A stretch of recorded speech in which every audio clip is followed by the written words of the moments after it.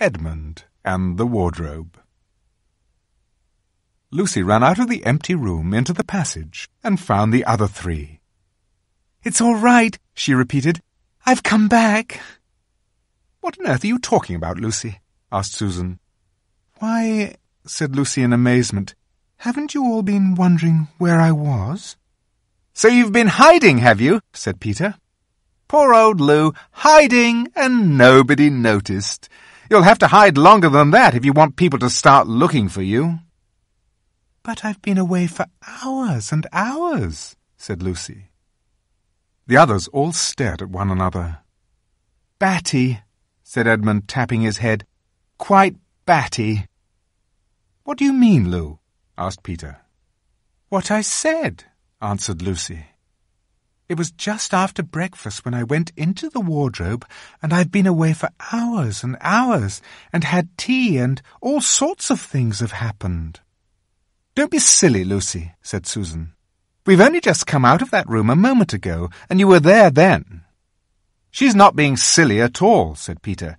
"She's just making up a story for fun, aren't you, Lou? And why shouldn't she?" "No, Peter, I'm not," she said.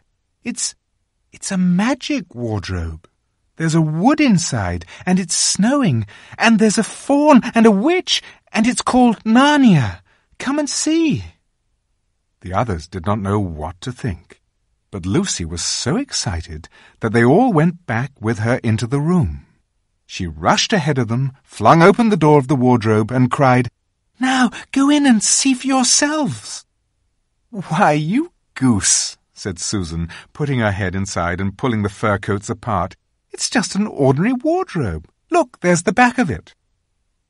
Then everyone looked in and pulled the coats apart, and they all saw, Lucy herself saw, a perfectly ordinary wardrobe.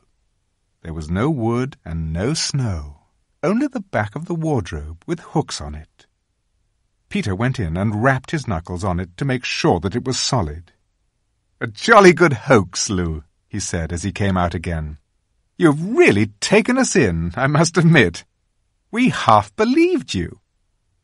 "But it wasn't a hoax at all," said Lucy. "Really and truly. It was all different a moment ago. Honestly it was. I promise." "Come, Lou," said Peter, "that's going a bit far. You've had your joke. Hadn't you better drop it now?" Lucy grew very red in the face and tried to say something, though she hardly knew what she was trying to say, and burst into tears. For the next few days she was very miserable. She could have made it up with the others quite easily at any moment if she could have brought herself to say that the whole thing was only a story made up for fun. But Lucy was a very truthful girl, and she knew that she was really in the right, and she could not bring herself to say this. The others, who thought she was telling a lie, and a silly lie too, made her very unhappy. The two elder ones did this without meaning to do it, but Edmund could be spiteful, and on this occasion he was spiteful. He sneered and jeered at Lucy, and kept on asking her if she'd found any other new countries in other cupboards all over the house. What made it worse was that these days ought to have been delightful. The weather was fine, and they were out of doors from morning to night, bathing, fishing, climbing trees, and lying in the heather. But Lucy could not properly enjoy any of it, and so things went on until the next wet day. That day, when it came to the afternoon, and there was still no sign of a break in the weather, they decided to play hide-and-seek. Susan was it, and as soon as the others scattered to hide, Lucy went to the room where the wardrobe was. She did not mean to hide in the wardrobe because she knew that that would only set the others talking again about the whole wretched business. But she did want to have one more look inside it, for by this time she was beginning to wonder herself whether Narnia and the faun had not been a dream. The house was so large and complicated and full of hiding places that she thought she would have time to have one look into the wardrobe and then hide somewhere else. But as soon as she reached it, she heard steps in the passage outside, and then there was nothing for it but to jump into the wardrobe and hold the door closed behind her. She did not shut it properly, because she knew that it is very silly to shut oneself into a wardrobe, even if it is not a magic one. Now the steps she had heard were those of Edmund, and he came into the room just in time to see Lucy vanishing into the wardrobe. He at once decided to get into it himself, not because he thought it a particularly good place to hide, but because he wanted to go on teasing her about her imaginary country.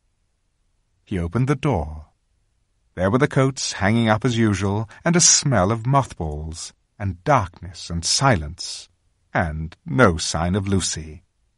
"She thinks I'm Susan come to catch her," said Edmund to himself, "and so she's keeping very quiet in at the back." He jumped in and shut the door, forgetting what a very foolish thing this is to do. Then he began feeling about for Lucy in the dark. He had expected to find her in a few seconds, and was very surprised when he did not. He decided to open the door again and let in some light. But he could not find the door either. He didn't like this at all, and began groping wildly in every direction. He even shouted out, "Lucy! Lou, where are you? I know you're here!" There was no answer, and Edmund noticed that his own voice had a curious sound. Not the sound you expect in a cupboard, but a kind of open-air sound. He also noticed that he was unexpectedly cold. And then he saw a light. "Thank goodness," said Edmund. "The door must have swung open of its own accord." He forgot all about Lucy and went toward the light, which he thought was the open door of the wardrobe. But instead of finding himself stepping out into the spare room, he found himself stepping out from the shadow of some thick, dark fir trees into an open place in the middle of a wood. There was crisp, dry snow under his feet, and more snow lying on the branches of the trees. Overhead there was a pale blue sky, the sort of sky one sees on a fine winter day in the morning. Straight ahead of him he saw between the tree trunks the sun, just rising, very red and clear. Everything was perfectly still, as if he were the only living creature in that country. There was not even a robin or a squirrel among the trees, and the wood stretched as far as he could see in every direction. He shivered. He now remembered that he had been looking for Lucy, and also how unpleasant he had been to her about her imaginary country, which now turned out not to have been imaginary at all. He thought that she must be somewhere quite close, and so he shouted, "Lucy! Lucy! I'm here too! Edmund!" There was no answer. "She's angry about all the things I've been saying lately," thought Edmund. And though he did not like to admit that he had been wrong, he also did not much like being alone in this strange, cold, quiet place. So he shouted again, "I say, Lou! I'm sorry I didn't believe you. I see now you were right all along. Do come out. Make it Pax." Still there was no answer. "Just like a girl," said Edmund to himself. "Sulking somewhere, and won't accept an apology." He looked round him again, and decided he did not much like this place, and had almost made up his mind to go home, when he heard, very far off in the wood, a sound of bells. He listened, and the sound came nearer and nearer, and at last there swept into sight a sledge drawn by 2 reindeer. The reindeer were about the size of Shetland ponies, and their hair was so white that even the snow hardly looked white compared with them. Their branching horns were gilded and shone like something on fire when the sunrise caught them. Their harness was of scarlet leather and covered with bells. On the sledge, driving the reindeer, sat a fat dwarf, who would have been about 3 feet high if he had been standing. He was dressed in polar bear's fur, and on his head he wore a red hood with a long gold tassel hanging down from its point. His huge beard covered his knees and served him instead of a rug. But behind him, on a much higher seat in the middle of the sledge, sat a very different person. A great lady, taller than any woman that Edmund had ever seen. She also was covered in white fur up to her throat, and held a long, straight, golden wand in her right hand, and wore a golden crown on her head. Her face was white, not merely pale, but white like snow or paper or icing sugar, except for her very red mouth. It was a beautiful face in other respects, but proud and cold and stern. The sledge was a fine sight, as it came sweeping toward Edmund, with the bells jingling and the dwarf cracking his whip, and the snow flying up on each side of it. "Stop!" said the lady, and the dwarf pulled the reindeer up so sharp that they almost sat down.